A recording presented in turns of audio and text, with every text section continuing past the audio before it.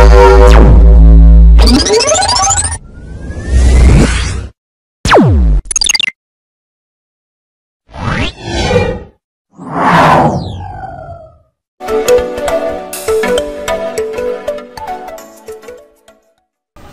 guys, welcome to yet another tutorial. What we'll be talking about today is Arduino digital stopwatch. Without wasting much time, let's just see the component we'll be needing for this tutorial. So the first one here is Arduino UNO. Second one is 16x2 LCD display. Third one is resistor 1K to be precise. You can use a variable resistor in order to vary the visibility of the LCD display. Other one here is a push button. We'll be needing two of them. Here is jumper wires. We'll be needing jumper wires for the connection on the breadboard. The last one here is the breadboard. So without wasting much time, let's see the circuit connection itself. Now the first thing you have to do is to connect the LCD display to ground of the Arduino. Now one thing you have to take note of here is for the pin 1, pin 5, pin 7, 8, 9, 10, then pin 16, they are all connected to ground.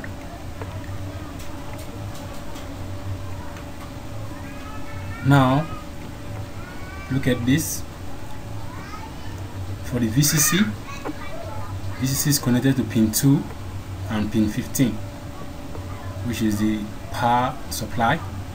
Then for pin 4 is connected to number 3 on the Arduino board. Pin 6 is connected to pin 5 of the Arduino board, while pin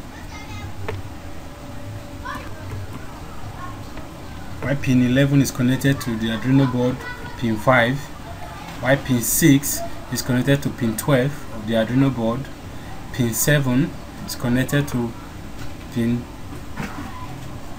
13. Here pin 14 is connected to pin 8 on the Arduino board. Here pin 13 connected to pin 7. That is for this session. Now for pin 9 and 10 are connected to push button start and reset respectively. So pin 9 is connected to the first push button, while the other pin of the push button is connected to ground. Pin 10 is connected to the second push button, which is the reset push button, also connected to ground from the other terminal of the push button. So basically this is the connection which needs to be done in order to achieve this stopwatch. So right now let's dive into uploading the code into Arduino board and see how it functions. So guys, here is the code for the stopwatch. So you can see here the library of the liquid crystal has been included. Here the liquid crystal pins has been stated, which are pin 3, pin 4, pin 5, pin 6, pin 7 and 8.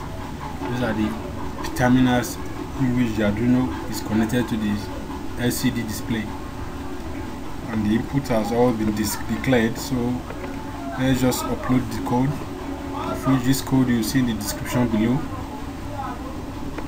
Let's upload it and see how it works.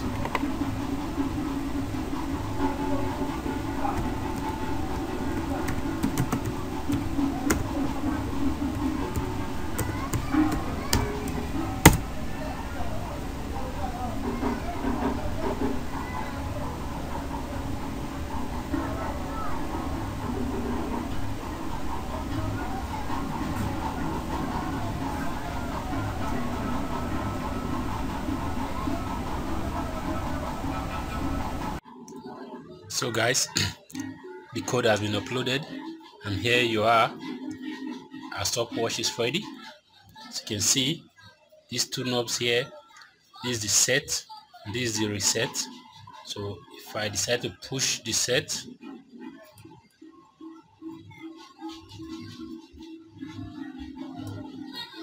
the system starts working. So you can see stopwatch has started counting.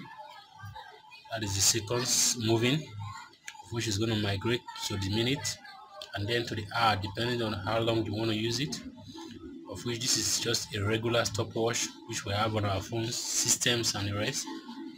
So basically this pin here is the reset button, like on our schematics. So once I have pressed, as you can see, system has been reset back to 00.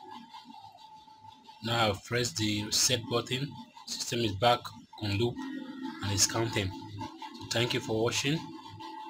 If you like this video, please like and share, subscribe, and also ring the bell icon if you've not done that for more videos.